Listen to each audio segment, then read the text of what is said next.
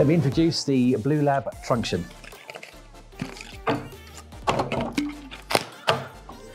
This is the Bluelab Truncheon. This is used to measure the EC or CF of a nutrient solution. It's incredibly durable, very easy to use. It's 100% waterproof. Has a 5-year warranty. It's very important to measure the EC of your solution.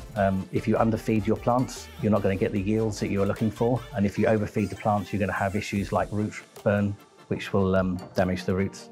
And again, you won't get the yields that you're looking for. It's also very important to check your EC meter is reading accurately. And to do that, you measure it in a EC conductivity standard of a known EC. In this case, it's 2.77. It's reading between 2.6 and 2.8, which is fine. If it's reading low, that indicates you need to clean it. To clean it, you simply remove the shroud. The way these things work is you have two sensors. When you're measuring the EC, the electroconductivity, so the movement of ions between one sensor and the other sensor.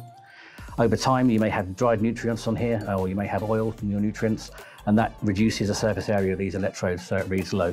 So it's very important to test it weekly. When it's starting to read low, we clean it in our conductivity probe cleaner, which is simply a white paste that's abrasive.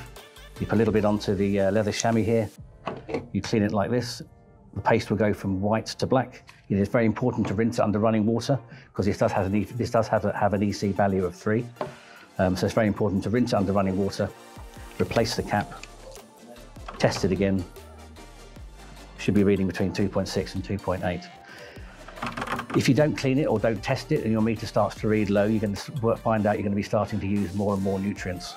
So a common complaint is, why are my plants looking unhealthy?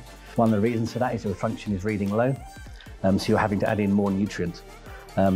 Nutrient is expensive. You don't want to be adding more nutrient than you need to. And also it doesn't do your plants any favours either. So it's very important to check your meter for accuracy at least monthly.